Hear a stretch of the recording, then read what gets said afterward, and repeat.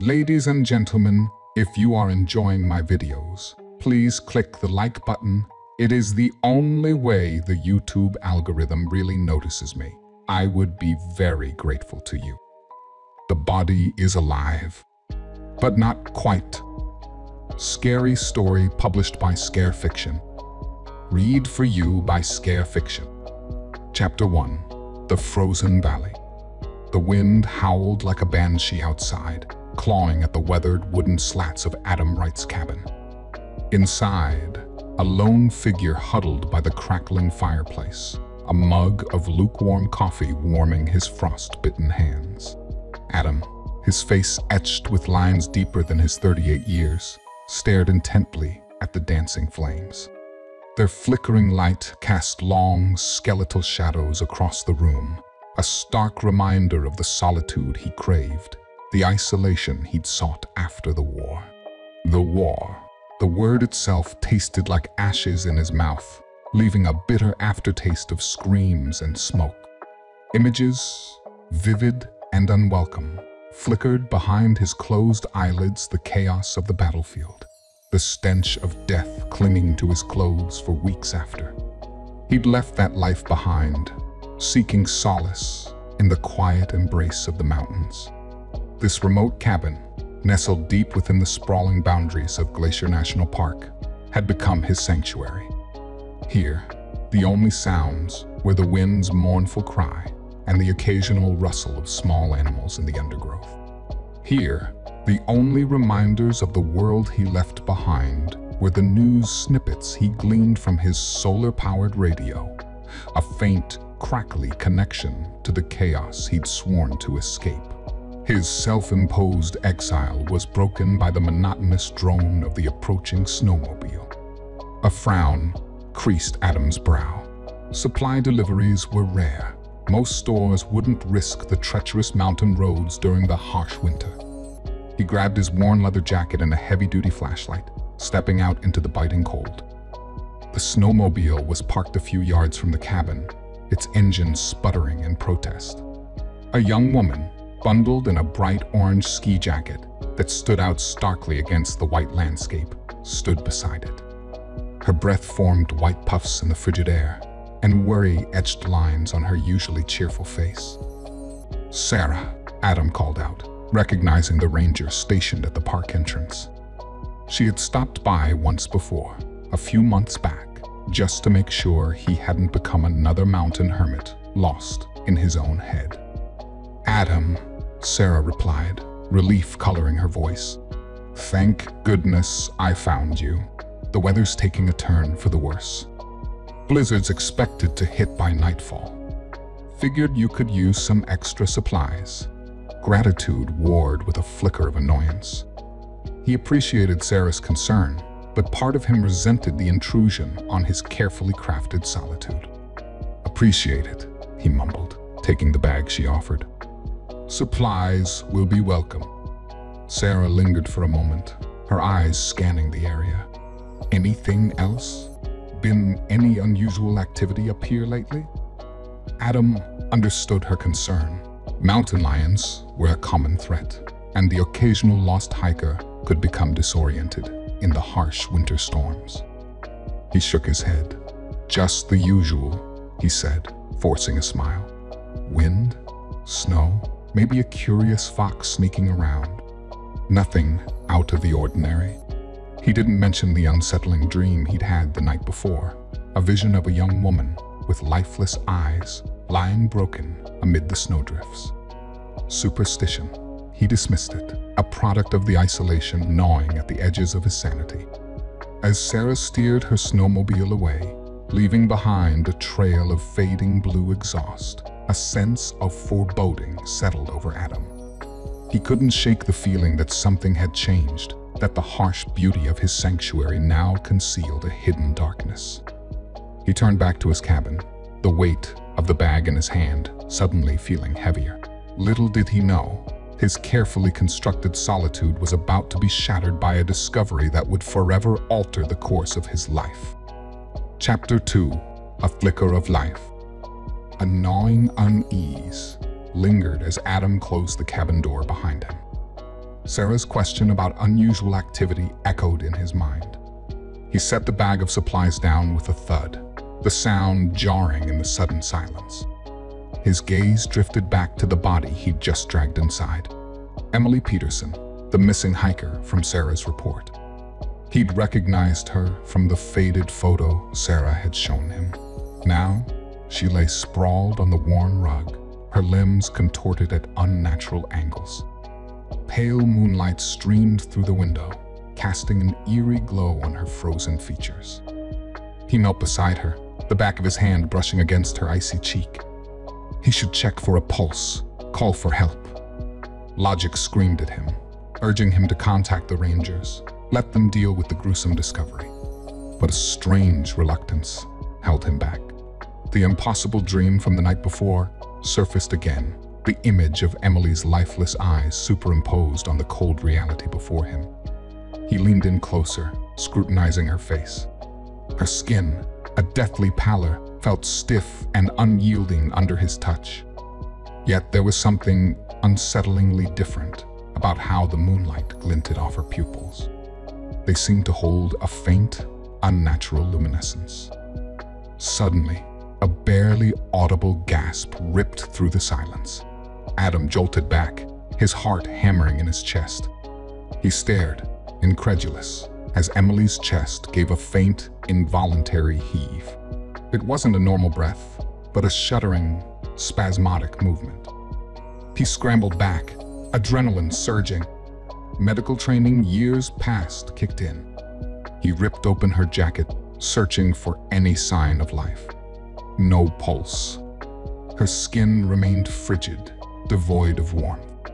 Yet, the erratic tremors continued, accompanied by a low, guttural moan that emanated from deep within her throat. The sound was inhuman, devoid of any recognizable emotion. It chilled him to the bone, a primal fear gnawing at his insides. This wasn't a survivor clinging to life. This, something else. A horrifying hybrid, caught between death and a grotesque parody of existence. His mind raced with possibilities. An avalanche had triggered a head injury, some bizarre medical condition he'd never encountered. Irrational explanations crumbled under the weight of the impossible, the unnatural glow of her eyes, the tremors defying the stillness of death. He stood there, the silence broken only by Emily's tortured moans and his own ragged breathing. An icy wind howled outside, but the real chill emanated from the lifeless body on the floor. Leaving her out there to die in the blizzard wasn't an option. Leaving her here felt like inviting a nightmare into his carefully constructed sanctuary. Faced with this impossible choice, Adam's military training clashed with a sliver of empathy. He couldn't stand by and watch her become another nameless victim of the mountain. With a deep breath, he grabbed a spare blanket and bundled Emily's unnaturally rigid form into it. As he lifted her, a sickening groan escaped her lips. The weight felt unnatural, a chilling combination of lifeless flesh and a disturbingly strong undercurrent of resistance. He carried her to the worn cot in the corner, his mind grappling with the horrifying reality that unfolded before him. Had he just condemned himself to share his isolated haven with a monster born from the frozen wilderness? As he laid Emily down, the faint glow in her eyes seemed to intensify, sending a fresh wave of terror coursing through him. He was trapped, alone in the mountains, with a ticking time bomb that defied all rational explanation. Chapter 3: The Monstrous Transformation. The cabin walls seemed to shrink in on Adam as he stared at the grotesque tableau before him. Emily's body writhed on the cot, her limbs jerking uncontrollably. The once pale skin now flushed, with an unhealthy crimson marred by patches of a sickly green. Groans, guttural and inhuman, erupted from her throat, punctuated by a series of wet, rasping coughs. Fear, cold, and metallic gripped Adam's insides. This was beyond anything he'd witnessed in his time serving overseas, beyond the realm of human suffering. Was it some bizarre medical phenomenon, a twisted mutation triggered by the harsh mountain elements? Or something more sinister, a malevolent force taking hold of a lifeless body? He backed away, his gaze darting around the room, searching for some kind of weapon, anything that could defend him against this grotesque parody of a human being. But what use was a hunting knife against something that defied death itself? Driven by a desperate need to understand, Adam cautiously approached the cot. Emily's head snapped towards him, her vacant eyes with their unnatural luminescence locking on his face. A raw, primal terror flickered within those depths, a fear that mirrored his own. The realization hit him with a sickening thud. Maybe she wasn't entirely gone. Maybe some sliver of consciousness, trapped within the decaying shell, was experiencing the same horrifying transformation. He knelt beside her, his voice barely a whisper. "Emily, can you hear me?" Only the guttural groans answered back. It was a long shot, but he had to try.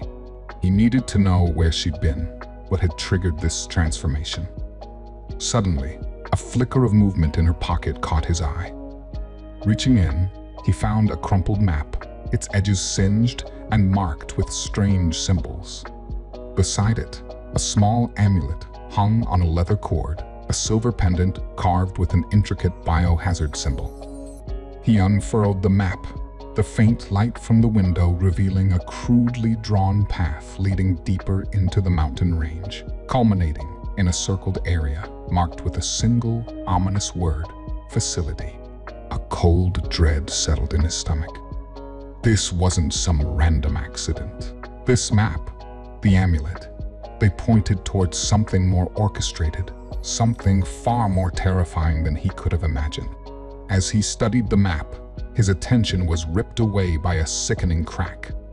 He looked up to see Emily's arm contorted at an unnatural angle, the bone protruding through pale, stretched skin. A scream tore from her throat, a sound so raw and primal that it sent shivers down his spine. Panic clawed at him. He had to get help, contact the rangers, anyone who could explain what was happening. But the blizzard raged outside, isolating him in this macabre. He scrambled to his feet, a new resolve hardening his features. He wouldn't abandon her, but more importantly, he wouldn't become another victim. He would find answers, unravel the mystery behind this monstrous transformation, and hopefully find a way to stop it before it consumed Emily entirely, and perhaps him along with her. As the night deepened, the guttural groans morphed into low, frustrated grunts. A sliver of hope, fragile as a spiderweb, flickered in Adam's mind. Maybe, just maybe, there was still some humanity buried within that decaying shell.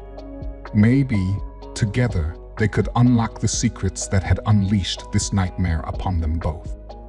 Chapter 4. The Search for Answers. Dawn painted the horizon, a bruised purple, as Adam hunched over the crackling fire, the map Emily possessed clutched in his hand. He barely slept, haunted by the image of her contorted form and the horrifying noises that erupted from her throat throughout the night. But amidst the fear, a flicker of determination burned. He wouldn't let this consume him. He would find answers. The map offered a sliver of hope, a potential explanation for Emily's condition. The cryptic symbol marking the location, a stylized biohazard sign, sent shivers down his spine. This wasn't a hiking trail. It was a path leading deep into the heart of some secret operation. He glanced at Emily's form on the cot, covered with a patchwork of blankets he'd scavenged from a dusty storage chest. Her groans had subsided, replaced by a shallow, raspy breathing. Was it a sign of improvement, or a further descent into whatever monstrosity was taking hold of her? He couldn't risk leaving her alone for long. The storm had abated somewhat, but the mountain remained treacherous. Yet, staying meant waiting for whatever transformation was occurring to reach its horrifying conclusion. Frustration gnawed at him. There was a chance Sarah, the park ranger, could offer some insight. The radio crackled with static, but with a surge of desperate hope, he reached for it. "Sarah, this is Adam. Come in, Sarah." His voice sounded hollow in the silence. Static hissed back, then a faint voice broke through. "Adam, you all right up there? The storm messed up the communication lines pretty bad." He poured out the story in a breathless rush. Emily's lifeless body, the inhuman groans, the map. He expected skepticism, but a sharp intake of breath from the other end surprised him. "That area you mentioned," Sarah said, her voice grim. "There were rumors years ago. Abandoned research facility. Government shut it down, citing budget cuts, but some folks believe something more sinister was going on." Hope flickered brighter. "Do you have any coordinates? Anything that could help me find it?" "There's an old ranger's log. Mentioned some locals reported strange lights years back. Doubt the coordinates are accurate after all this time. Look, Adam, that area is dangerous. Maybe we can get a rescue team up there once the weather clears." He knew Sarah was right, but leaving Emily alone was unthinkable. "I appreciate it, Sarah," he said, his voice tight, "but I have to check this out. If it's the source of whatever's happening to her." The line went dead, leaving him staring at the radio, a grim resolve hardening his features. He packed his backpack with supplies, first aid kit, extra blankets, rudimentary climbing gear scavenged from his cabin, and a gnawing sense of unease. One glance at Emily's still form confirmed his decision. He left a note by the bed, a desperate plea for her to hold on. Stepping into the biting morning air, the map clutched tightly in his hand, Adam embarked on a perilous journey into the heart of the unknown. The harsh beauty of the mountains was overshadowed by a lurking dread. With each step, the line between hope and desperation blurred, and the true horror of his situation unfolded before him. Chapter 5: Whispers of Secrets. The wind howled a mournful song as Adam trudged through the snow-laden wilderness. The map, weathered and worn, led him deeper into the heart of the mountain range, towards the circled location marked facility. Each step was a battle against the biting cold and the growing fear gnawing at his insides. Hours bled into what felt like an eternity. Just as doubt began to creep in, a break in the tree line revealed a desolate scene. A cluster of crumbling concrete structures, half buried in snowdrifts, stood like skeletal sentinels against the stark backdrop. This was it, the abandoned research facility. A wave of unease washed over him. Silence hung heavy in the air, broken only by the creak of wind whipping through broken windows. The closer he got, the more the true scale of the operation became apparent. Satellite dishes jutted from rooftops, and strange symbols adorned the crumbling facades. This wasn't a simple research outpost. It was something far grander, something far more unsettling. Cautiously, Adam navigated the treacherous terrain around the buildings. Shattered glass crunched beneath his boots, and the occasional gust of wind sent dust swirling through the skeletal remains of what were once lab windows. One particular building, slightly more intact than the others, caught his eye. Forcing open a rusted metal door, he found himself in a dimly lit hallway. The air hung heavy with the smell of decay and a faint undercurrent of something sterile and antiseptic. He pushed forward, his hand hovering near the flashlight in his pocket. Every room was a chilling tableau: overturned lab benches, broken beakers, and strange contraptions he couldn't even begin to identify.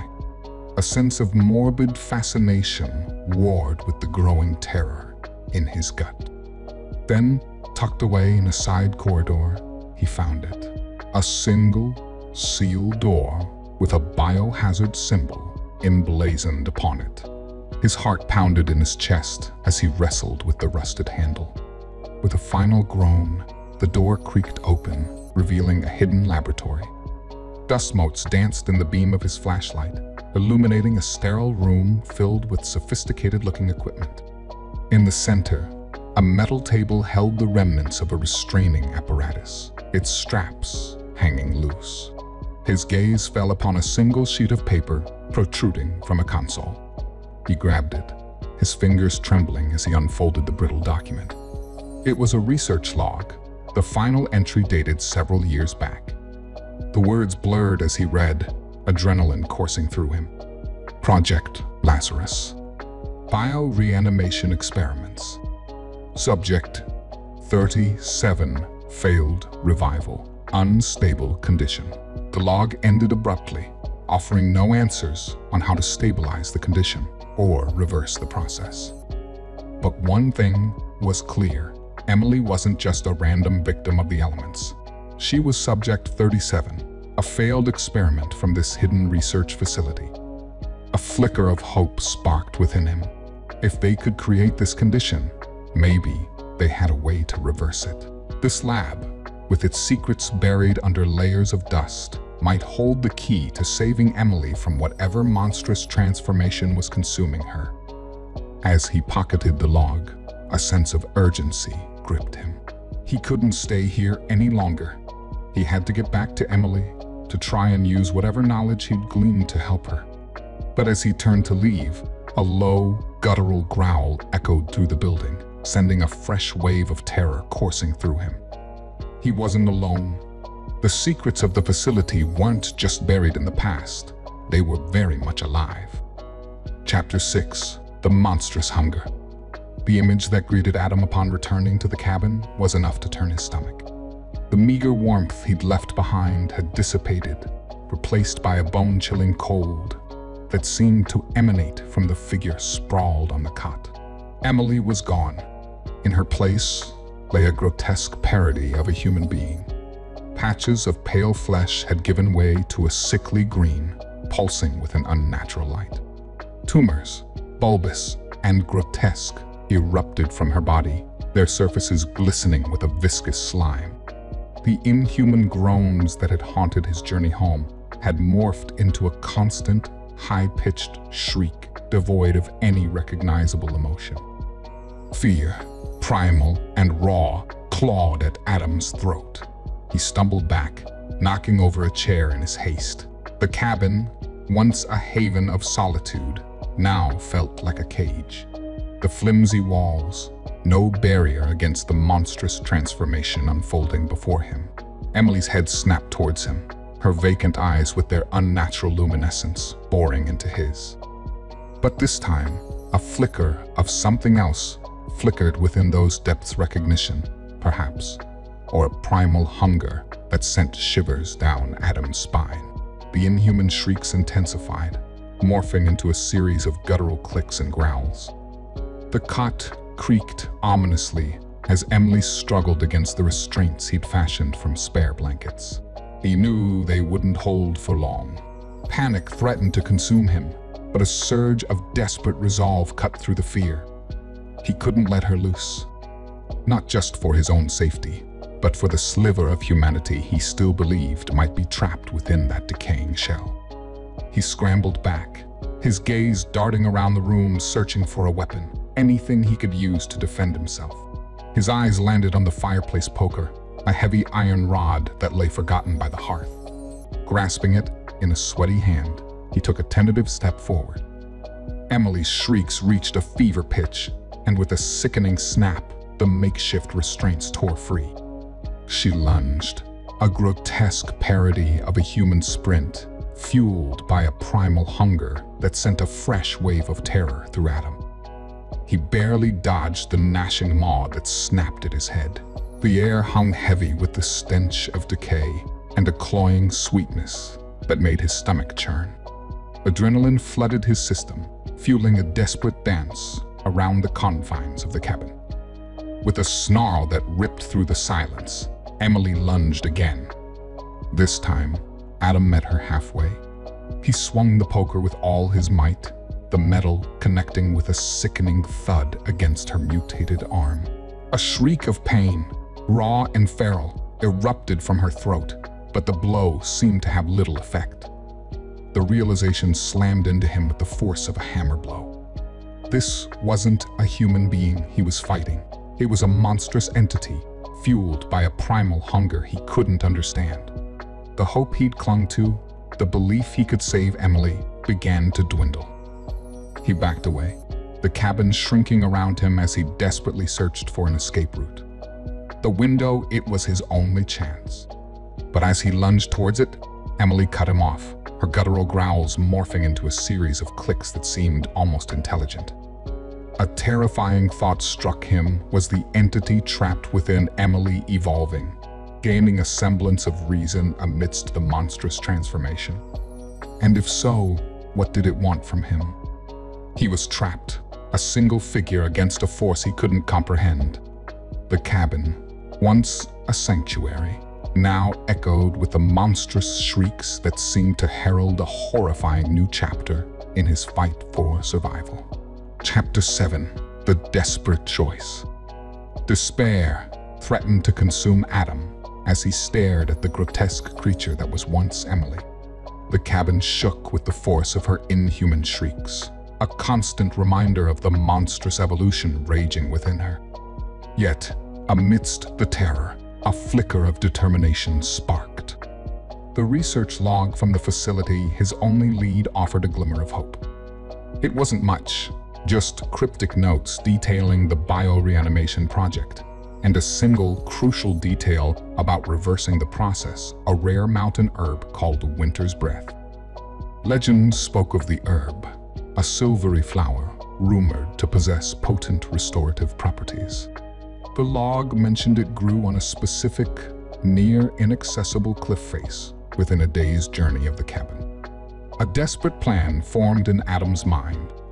He would find the herb, recreate the experiment, albeit in a much cruder way, and hopefully reverse the horrifying transformation.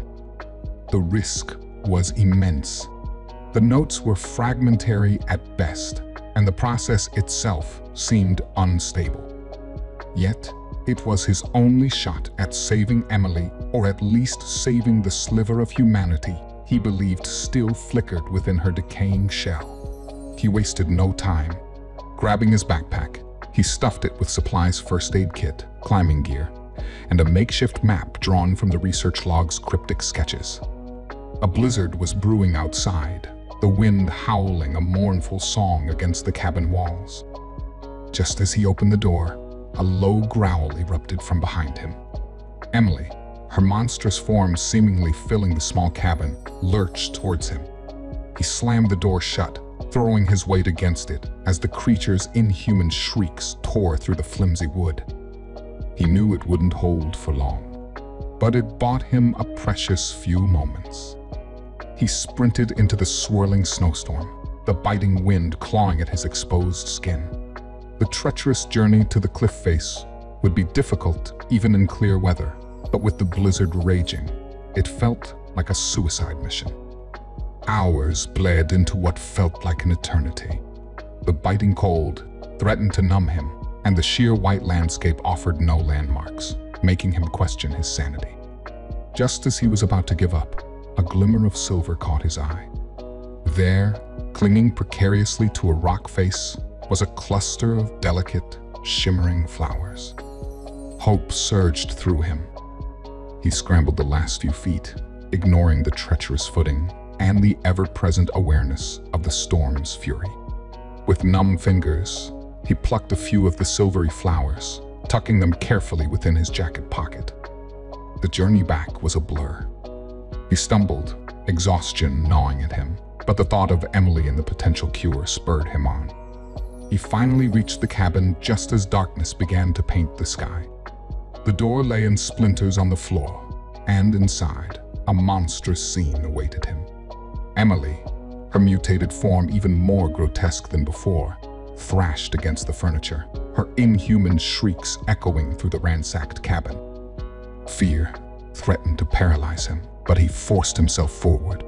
He had a choice to make fight the creature fueled by a primal hunger or attempt the unstable cure, a gamble that could save Emily or turn the monstrous transformation irreversible. As Emily lunged, her fetid breath washing over him, Adam raised his hand, the precious flowers clutched tightly in his palm.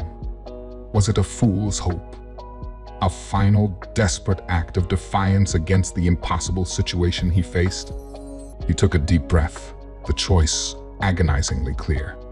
This wasn't just about survival. It was about holding on to a sliver of humanity in the face of an unimaginable horror. He had to try. Chapter 8: The Price of Life. Emily's monstrous form filled the cabin, a grotesque parody of humanity fueled by a primal hunger.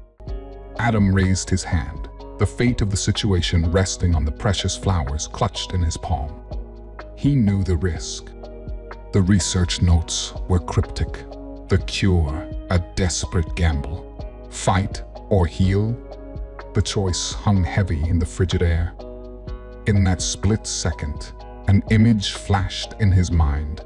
Emily's terrified eyes from the dream, the same fear, now mirrored in the depths of the monstrous creature before him. Perhaps a sliver of her humanity still clung to life, trapped within the decaying shell. With a deep breath, he lowered his weapon. He lunged across the room, shoving past the creature's gnashing maw. Reaching the makeshift table by the fireplace, he crushed the winter's breath flowers into a paste, tears stinging his eyes. Ignoring the guttural growls that filled the cabin, he smeared the paste on Emily's exposed flesh, the sweet herbal scent, a stark contrast to the cloying stench of decay. Silence. An eerie, unnatural silence descended upon the cabin. Emily's monstrous form trembled, the pulsating green glow flickering erratically. Was it working? Had he defied the impossible? Hope flickered like a dying ember. Then, a gasp. A weak, raspy gasp that echoed through the cabin. He whipped around, bracing himself for the worst. But instead of the monstrous creature, Emily lay on the cot, her body shaking, her skin pale but human. Her eyes, however, were vacant, devoid of any recognition. "Emily," he croaked, his voice hoarse with disbelief. A shudder ran through her body, and then, with a flicker of recognition, her eyes focused on him. Tears welled up in her hollow sockets. "Adam," she whispered, her voice frail and raw. Relief washed over him, a wave so powerful it nearly brought him to his knees. He had done it. He had saved her. But as the euphoria subsided, a chilling realization dawned on him. The amulet around Emily's neck, the one he'd overlooked in the chaos, now pulsed with an ominous green light. Its intricate biohazard symbol seemed to glow mockingly in the dim light. Was he truly facing a human being, or a carefully contained monster? And then, a low growl ripped from deep within Emily's throat. Her eyes, the moment ago filled with tearful recognition, now flickered with an unnatural green light. A horrifying thought struck him. Perhaps he hadn't saved Emily. He had simply created a more cunning, more controlled monster. As Emily lunged, a new, chilling strength rippling through her emaciated frame, the amulet around her neck pulsing with a malevolent green glow. Adam knew this was just the beginning. He had brought her back, yes, but at what cost? The fight for survival was far from over. The true horror, it seemed, had just begun. The experience had left its mark on Adam, a deep, psychological scar etched into his soul. The isolation he once craved now felt like a naive dream. He knew he could never return to the man he was before. He had stared into the abyss, and the abyss had stared back, leaving him forever haunted by the price of life, the weight of his desperate gamble, and the chilling uncertainty of what horrors Emily, or whatever lurked within her, would unleash upon the world.